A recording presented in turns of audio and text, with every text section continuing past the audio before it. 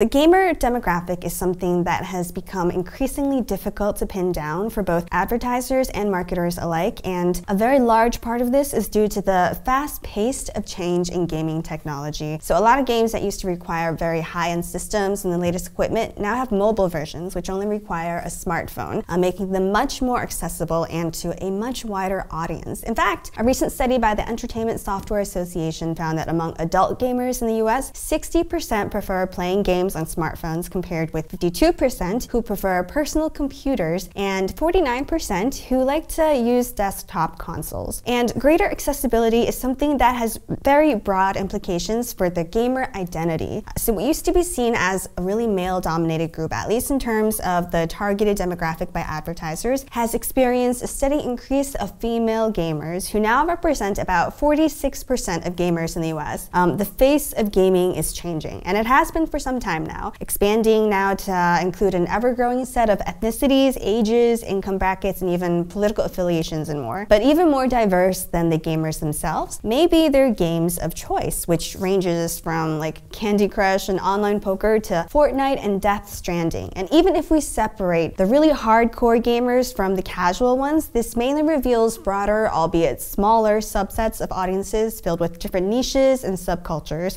The gamer identity no longer applies to a single type of audience, and actually it hasn't for a long time, at least not where marketers and advertisers are concerned. So today's gamers are just people who like to play games. And this demographic couldn't be more diverse, composed of people with different hobbies and interests who often make purchase decisions based on an equally varied set of incentives. So now, considering the fact that roughly 2 out of every 3 Americans play video games on a regular basis, this also corresponds to how diverse the American population is. And with 65% of Americans playing video games, the increasing popularity of live streaming platforms like Twitch comes as no surprise. So in fact, Twitch reports over 15 million daily active users who tune in to watch video streams. That is more than 15 million people who go on Twitch to watch their favorite streamers play games or do something else and listen to their commentary or interact with them through chat. And the viewers really get into it. So 2019's most watched video stream on Twitch actually saw 1.7 million users tune in to view Fortnite's The End event, where, contrary to the typical action-packed video game, absolutely nothing happened. So video streamers all around the world went online to watch a black hole swirl around and around and around.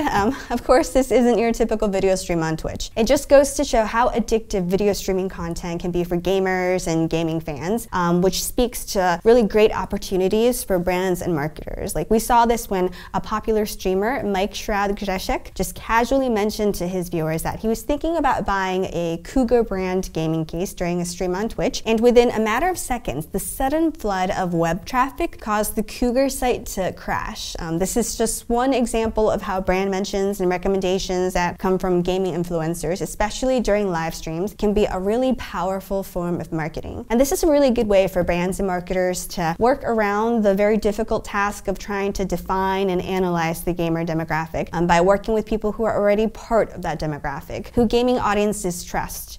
So this means monitoring video streaming platforms that are popular with gamers like Twitch and YouTube, and identifying the gamers who would be a good match for your brand to work with. And the key to finding the most compatible gaming influencers is to look for the ones who are already familiar with the brand and who genuinely like it. You just need to monitor references to your brand on those live stream gaming platforms, which you can do with a media monitoring tool like Brand24, and you'd be surprised at the topics of conversation that can come up in a video stream. Like, gamers, they talk about everything while they play, from snacks and energy drinks to their favorite brand of razors. So you don't even need to have like a gaming related product to drive sales through gaming influencers. Of course, for the more analytically minded, there's also lots of value in buckling down and trying to analyze the gamer demographic, like including all the niches, the super niches, and gaming subcultures, and attempting to identify where they intersect and how they interact beyond their mutual love of gaming. And unless you're actively working with someone who's already part of the gamer demographic and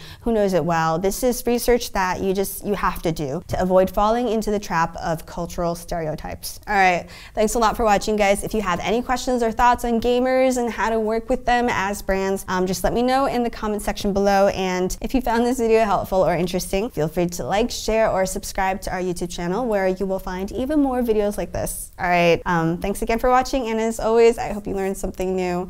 I will see you next time. Bye.